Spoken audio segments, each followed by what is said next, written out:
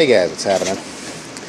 So, working on my 3D printer, the Orca concept, and I'm over these LEDs, man. These RGB neopixels, these are annoying. I don't like the color of them, man. It's hard to see. It's like a white light, but it's not even a good white light. So I can't stand it. I have two on each of there, but I'm going to be going to COB LEDs, and I'll show you that in a second here. Yeah, I can't stand these things, man. Yeah, what's funny, they don't work reliably also on the Monster 8 board. I don't know if they had a bad NeoPixel controller, but it worked fine on my other boards. But the color is just, I prefer a natural light. And I'll show you an LED string that I've used it before. It's actually a COB LED. It's called a COB, and there's a diffuser built into it. That's what makes it so nice and nice to look at. You know, it's not. I can't stand that blue light. You know, the blue LED light. So there's, see that yellow strip? It's actually a diffuser. So there's less LEDs. It's going to use up less power, but it evenly distributes the light.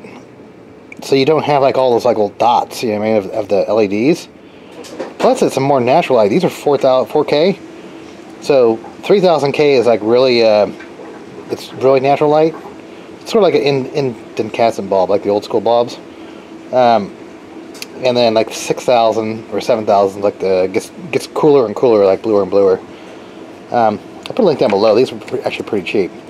So with the RGB lighting, I actually had to use an external 5 volt, a little box I put together. That was from an old AC adapter. On the COB LEDs, I'm actually going to be running this off. This is just an SKR 1.3 board. I'm just showing this as representation. It's not the board I have in the machine. But I'm going to be running it on actually off the main power supply power. So I have a 24 volt power supply in that machine. So I'm going to be using the extra hot end that I have, the power of the actual LED strip. And so it's going to be controlled by one of these MOSFETs. So you're basically going to be running the actual power through the main power of the board. But I'm assuming these will probably use up less power, just because we're talking less and smaller LEDs, less capacity. Like there's a lot. These are high density.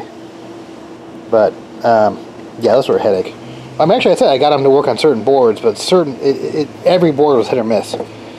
So yeah, the color was horrible. So all right, so it's got to run two power lines. Yeah, like I said, with the RGB NeoPixel lighting, you need power, 5 volt power, and then you need the signal wire, which is usually the center wire, to control it. Yeah, that way you can control individual and addressable LEDs. But this is just basically on and off, and I'll show you my script that I have in Klipper that uses pulse width modulation to control it. So pulse width modulation, I won't get into it, I made a video about it, but it's an average of the power. It goes in a square waveform. You can see that on the oscilloscope. So yeah, that way because I want to be able to control the power. So if I'm not, you know, like I said, I don't want the lights to be on at nighttime, and this is running in my garage. I just turn the light off. I don't need to be pulling down a few amps of power for no reason. So I don't know exactly how much these are going to pull, but maybe I'll hook up to my, I'm going to hook a strip up to my power supply here, and we'll see how much it's actually pulling down. Because another consideration is, you know, overdoing your main power supply. Yeah, because right now I'm powering the heated bed, hot end, all the fans from the 24 volt power supply. So I'd basically be adding more current, pulling more current from it. Alright, so let me cut some strips off and we'll do some power test. Alright, so when you cut them, these are actually really good cutters right here. It's like a razor blade. Love these. I use these for cutting hoses and when I need a really flat, precise cut. So you just cut them between the little things here. I'm not going to use that first part of it. I'm going to solder some new wires on. So I'm going to cut the strips out, and yeah, it's a lot easier. I don't have to worry about direction or any of that kind of stuff. But I'm hoping I mean, from my experience with COB LEDs, you know, because I have some COBs on those ones, the lighting is superior to me at least. It's easier to see details in like the parts and stuff, whereas the blue, it's, you know, it's hard to see with the blue light. At least it is for me. maybe about 20 millimeters off from the max, just because you have less room to cut here between the segments. Like, you can get more precise with these because you have like less area you can cut. So I'm going to be about 20 millimeters shy of the full length, but it really doesn't matter. Alright, it's getting kind of dark outside, so I created some wires here, and I forget the, not JST, I forgot the name of these connectors. I had some extra ones left over, so that way in case an individual string fails, I can just resolder the clip back on here on the string. Because these I've actually had these fail before, so that way I can just pull the individual string out. Let's see how this works here. Alright, see how much more natural that light is? You know?